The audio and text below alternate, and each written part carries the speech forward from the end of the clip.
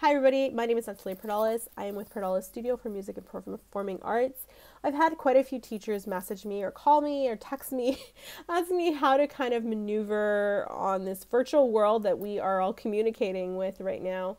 And so after sort of much discussion, I decided I would create a little tutorial for you y'all because especially if you're not sort of used of working on social media and in sort of the digital world, it's kind of scary sometimes. I've been playing around with online lessons for a few years. I've had students who've moved to other countries, or their friends lived nearby and studied with me and they wanted to take a voice lesson or what have you, or they were traveling and they didn't want to give up their voice lessons. So I've been doing it for quite a few years now, and so I feel quite confident in my teaching on online streaming. It's definitely never will replace one-on-one, and I don't think it should. But in a pinch and in our current sort of climate, there's nothing much we can do. So I think it's important for us to continue lessons. I know some teachers were mentioning to me that they might just stop, but our students need to be consistent as possible. They may not have school for the rest of the year. We don't know what's going to happen. More than ever, our students need us to provide stability for them. And the world needs music. Let's be plain and simple. So if you also are a performer, I really encourage you to be performing online, streaming concerts as much as possible and just bringing hope into people's lives. I think that's our job as musicians and artists and educators.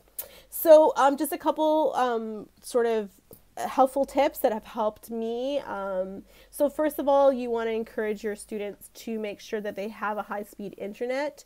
I've taught a few students where they've had not the best internet, and it's nothing worse than glitching and slowing down and all that. So you want to make sure that they have a good tablet or computer. Cell phones will work. I've used cell phones over the years. I actually find I use my own cell phone mostly, just because it just seems to be easier. I've tried, like I said, different services. I've used Skype. I've used Facebook Live. I've used FaceTime on iPhones.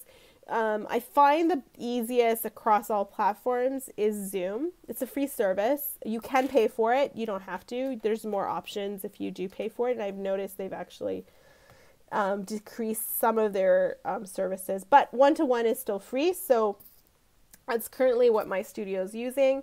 I really advise the students to have to either use a music stand for positioning and repositioning, because sometimes you'll have to move it in the lesson, or if they can, purchase, tripod on Amazon.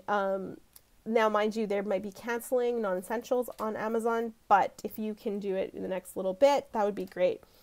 For piano, really make sure that the camera is set on the side of the piano so you can see your students' hands, and make sure yours as well so they can see your hands and your upper body. It's very important. For voice, make sure that you can see their full body. A lot of students will end up trying to sit on the couch. No, this is a lesson. It needs to be done properly, so make sure it's full body. If they don't have any excess of putting their tablet or phone or whatever they're using to stream, have a parent or a sibling hold the phone. Now, the one thing that you'll notice is if you are playing the piano or playing your instrument, doesn't really matter, or singing, the other person, if they try to speak or sing, you won't be able to hear them, and vice versa. So I use a lot of body language. So if I want a student to stop, I'll put my hand up and say, like this, they know to stop. If they're doing a really good job while they're playing, I'll do a lot of things like this. You can kind of create your own sort of body language. I use a lot of body language naturally when I speak, so I find I'm doing even more when I'm doing online lessons. Make sure that if they're a younger child, make sure that there is a parent or an older sibling, someone who can supervise. Make sure that lighting, make sure the room is well lit. I've had sometimes students, try to do it in sort of semi-dark room, and then you can't see hands, and stuff like that. So little siblings and pets like to come visit. it's okay at the beginning of the lesson or at the end. You know, they always want to show you their dog if they're younger students. But make sure that the parents understand ahead of time that cannot happen. I actually have a template that I send out to my online students. If you want a copy, I'm more than willing to share. I've actually just condensed it from a bunch of different sources.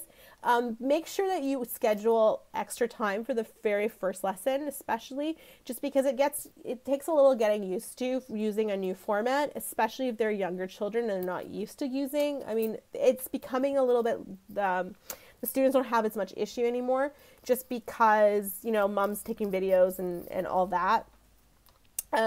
Even my students, I'm often receiving little videos of them playing because they wanted me to hear their song or whatever before the lesson. So their kids are definitely used to it, but sometimes they get shy. So be really patient. A lot of people are online right now. I think we're all of us just sitting online. So everything's moving a little bit slower. I've noticed my internet service is definitely a little bit slower. So be patient and be ready to laugh and just bring a lot of joy. It's really tricky maneuvering in this virtual world. So take time. So a couple things just specific for piano and for voice. For piano, make sure that your students, maybe they are your children, I don't know. For your students, make sure that everything is preset. So if you have sort of diagrams or anything that you want to help them to, you know, like especially if you're teaching scales or I'm not really teaching theory per se right now. I'm actually kind of trying to figure that out, and I'm actually planning on creating a second video on how to teach theory. Because I actually haven't taught theory before. So I'm trying to kind of condense and try to figure out what I'm going to be doing. But yeah, so any kind of material that needs to be used in a lesson, make sure that's preset before the lesson. I like to give at least 24 hours just because parents are busy and they sometimes forget. But make sure that everything is printed off. It's nothing worse than trying to look on the phone or the tablet while they try to talk to you and then they can't see you and it's just disorganized. So make sure all material is preset before the lessons, at least a couple hours ahead of time. 24 hours is generally the best. Make sure that all that they when they turn on that camera, that their piano books are all sitting on the piano. I've had it, you know, Johnny forgot he can't find his, you know, study book and mom is yelling to dad, where is it? Or to his sister. This is just going to waste time. Time is valuable, especially right now. So it's always important, but it's even more so. So make sure everything is organized. Make sure mom and dad has pen and paper there so the kids can take notes. I do take notes and I do email those notes to the parents as well.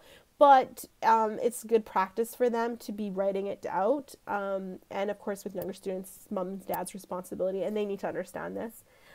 Make sure the parent knows to make sure the child goes to the bathroom and make sure they're not hungry or thirsty. Nothing worse than all of a sudden it's like, I gotta go to the bathroom, right? And 10 minutes later, they show up again. This is disrespectful to you as the educator, so make sure the parents understand this. I don't know how many times where they're like, I'm thirsty, and the time they come back and you're just sitting there. For voice, it's a little bit different, so make sure that you can see their full body, as I mentioned before. If they have access to a mirror, that would be wonderful, so then they can compare. I mean, they do see in the camera, but it's a little different, I find, because they kind of get distracted by looking at you, and normally theirs is, you know, a lot smaller. So if they have a mirror, then they can really see what's happening in their body. Again, pen and paper, younger students, parents need to be doing it. Make sure, again, bathroom, all that kind of stuff. Now, this is where it does a little bit different. For voice, you need 2 devices. So this is very important. So they need one that they can be, you know, talking to you. And the other one is to be playing the backing tracks and vocal exercise. Because if you try to play and have them sing, there's a delay and it won't happen. If the parents have a Bluetooth, it's a speaker, it's even better because then you can actually hear the sound, the backing track properly. Again, you want to email all those links. There's vocal exercises, and I'm going to be creating a link sort of playlist on YouTube. So as soon as that's available, I'll be announcing it because I'm going to be sending it all to all of my students as well. So make sure that you pre-send that link. You're more than welcome to use mine, or you can use it to create your own, up to you. Make sure that lyrics sheets are sent. I advise to print them off, or sheet music is pre-sent, because if they're looking at one tablet and trying to look at you, printing off, unfortunately, it seems to be the best. I also, if new songs are going to be covered, I try to decide that before the lesson, because kids never quite know what they want. But if they have like a couple days to decide if they want to, if you allow them to pick, if not, again, pre-send everything. As for backing tracks, you can create your own and record it yourself and email it to it. There's a lot of really good ones on YouTube. To be completely honest, I am sharing ones that I have purchased myself, just because this is a crisis mode right now, and I normally don't do that. I make the students purchase them, but in this time of uncertainty, I'm trying to make it as easy and smooth as possible for our students. So I think that's pretty much it. It's going to take time for you to get used to talking into a phone or tablet or whatever device you're using. Maybe play around with it. If you haven't done it before, I know some of the older teachers that have called me and messaged me, you guys don't, you're not, this is a new way of communicating. For some of us, like myself, I'm daily always, talking into Facebook Live or Instagram Live, so I'm used to it.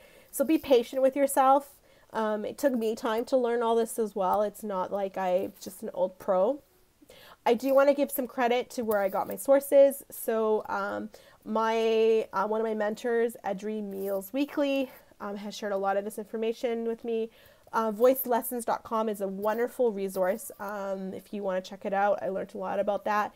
And Beethoven at Home, which is an online service for teachers, which provides lessons, provides students for teachers that teach at home. I've also sent, and I've actually updated some of my stuff because their stuff was so good. And then a lot of the rest is just my personal experience. So I hope that helps. Again, I am here for anyone who has any questions, or you're feeling really frustrated, stuck at home. I know for a lot of us, we are home most of the time anyways. So right now it feels weird because we couldn't, we're almost, we're home even more. So let's bring some joy into people's lives. I think it's our responsibility, and yeah, I'm here for you. So I hope that helps. Blessings and prayers, or whatever your belief system is. We're going to get through this. Thank you. Bye-bye.